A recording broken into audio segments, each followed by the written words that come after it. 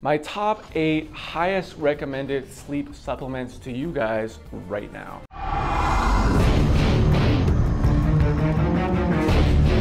Hey, what's up guys, it's Josh here. Today I want to do a review on my top 8 sleep supplements of all time. Some of these could be considered to be nootropics. I think that anything that kind of naturally affects your mood, making you more awake or more relaxed, to me is kind of like a nootropic in a way. So many people have this urge of, I want to take something to go to sleep. I want like a little something to calm me down, and they take all the wrong stuff. Like, okay, you want to go to sleep. What are you going to take? Tylenol PM or melatonin?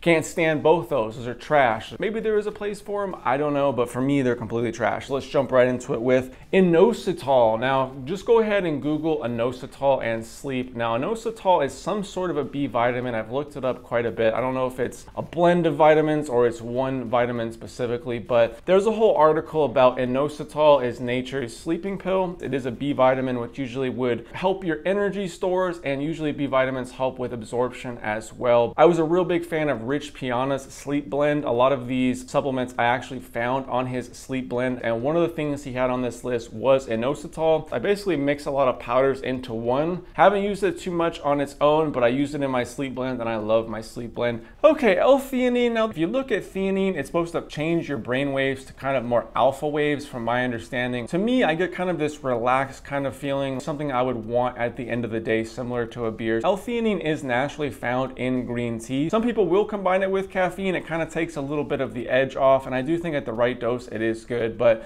for me, I don't really have too much anxiety with caffeine, and I would just prefer to use it kind of as more of a balancer. Like, if your brain feels out of whack, take it because it's supposed to increase those like alpha waves, or if you've had a little bit too much caffeine. I definitely put a little bit in my blend, but for some reason, I don't know what it is, maybe it's just in my head, I don't really want to combine too much theanine with tryptophan, and I find tryptophan to be superior for kind of relaxation. Speaking of tryptophan, let's jump into number 3, tryptophan / 5-HTP. Now, 5-HTP is a form of tryptophan. It apparently is more potent. I've tried both them. I like both them. In a perfect world, I'd probably want a mix of both. I think 5-HTP is found in nature from my understanding, but tryptophan is very, very abundant. From my understanding, tryptophan is an amino acid, and amino acids are part of protein. So any protein, almost all proteins are going to contain some form of tryptophan. A lot of people will joke that turkey makes you tired, and that's because of the tryptophan from my understanding. So I absolutely love this stuff. Now, I will say that every single time that I take it in a blend, it seems to provide an extra level of effect. Only once or twice have I taken it on its own, and it's not that I felt bad, I just didn't really like it as much as I liked it in the blend, but it's something that I would 100% always want in a sleep blend. It's one of the most overlooked kind of relaxation and sleep nootropics for sure. I love L-tryptophan. All right guys, chamomile extract. Now, I actually made a whole video on this. I absolutely love chamomile extract. Now, if you look online, everything is mainly about chamomile teas. There's very little chamomile supplements out there. Now, they do exist. Most people, when they hear this, they're like, I'll just get some chamomile tea. I bought, I think it's 500 grams of bulk supplements, chamomile, and I've gone through almost all of it. I absolutely love this stuff. It has so many health benefits. It's supposed to be good for your stomach. It's supposed to have a little bit of anti-parasitic qualities. On top of that, it really relaxes you, makes you tired. I absolutely love this stuff, and I think it's underused in the powder form because, I mean, it's top tier. Like, I would say it's probably top 3 if I had to suggest one overall relaxation powerhouse. Chamomile, absolutely love it. Tons of other benefits. I actually recommend trying to get the powder version of it though. All right, lemon balm extract. Now, lemon balm and chamomile are almost identical. When you look at the benefits online, they're both supposed to contain these volatile oils that are supposed to be good for the stomach. They both have tons and tons of health benefits. They relax you. It's supposed to be great. I would take lemon balm by itself. It feels great. I've taken it in blends. It feels great. But I just recently looked up that lemon balm calms you down while increasing your alertness, I think. I have to double check. But if it does that, it kind of seems like something you'd want to use when you're overstimulated. Like, you don't want to go to sleep, but you just want to relax a little bit. Certain things like tryptophan or like chamomile, I think those are just straight sleep style blends. So it's like, those aren't really things that I'd want to take unless I was going to sleep. Maybe L-theanine would be something very similar to this, but I've used lemon balm to go to sleep tons of times. It's been great. I use it constantly in the sleep blend that I'm talking about. I mix a bunch of supplements in a bag and I take it almost every day. I love it. Totally check it out. It's a little bit more for, I would say, anti-anxiety, but I've used it for sleep for years. I use it in all my blends. Tons of health benefits. Check it out. Okay, passion flower extract. Now this is another powerhouse. Absolutely love this one. I find it a little bit different than lemon balm and chamomile. I find those to be a little bit more similar.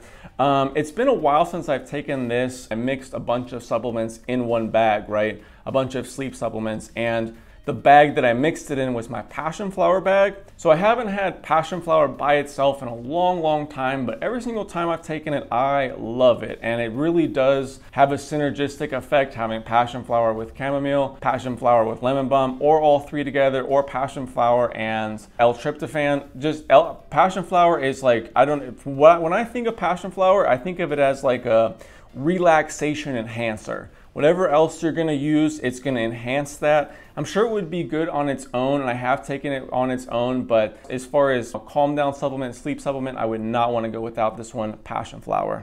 Okay, another really underlooked supplement is magnesium. Now, I absolutely love magnesium. It's another one of those things that everybody's heard, and it is just so underused. People don't know about the high relaxation qualities that it has. It's fantastic for relaxation. There's multiple different forms of it. I'm pretty sure magnesium glycinate is supposed to be the most expensive version, and it's supposed to be the most for like the brain function, things like that. Personally, I find them all to be about the same. I would either get probably a magnesium blend. Try them all out. I think they all work pretty well. I do want to say, they say magnesium oxide is supposed to be the cheapest one. I actually know a girl who swears by magnesium oxide, and I tried it a little bit, but just because it is supposed to be the cheaper version, it's supposed to have like some of the least absorption, I try to avoid it. I actually take a lot of magnesium citrate because magnesium citrate is the strongest magnesium as far as being a laxative. Magnesium does have a little bit of a laxative effect, but only by increasing water in the bowels. It doesn't hurt anything. It doesn't cause any stimulation or really pain. It just puts more water in your bowels. So that's going to have a little bit of a laxative style effect. I would probably go for around 1 gram, and I would probably get a couple different sources just to have a little blend of everything. And then if you want, you could take your time trying each one, seeing which one is the best for you. But that's just what I recommend. And I know a friend who has extreme anxiety. I have to tell this story. He's having a super big anxiety attack. He goes to his dad. His dad's like, oh, he wants you to try some magnesium. He gives him like 1 gram of magnesium, and he just passes out. Like, anxiety goes away, was able to go to sleep, just completely fixed everything. So that's kind of like his story about like opening his eyes to magnesium. Okay, the last one we got here is red reishi. Now, this is the one that I have tried the least, so I just want to put that one out there. I read somewhere about red reishi increasing estrogen or decreasing testosterone. I have no idea, but I read that once and I kind of just threw it behind me. But I have tried red reishi quite a bit. I've tried it in blends. It's not like I haven't tried it.